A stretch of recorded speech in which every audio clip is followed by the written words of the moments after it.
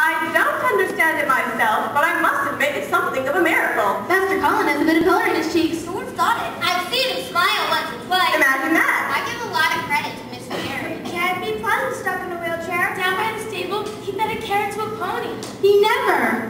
When I lifted him from his bed and put him in his chair in the morning, I can tell he's gained a pound or two. He is eating much better. Whatever can it mean? All I know is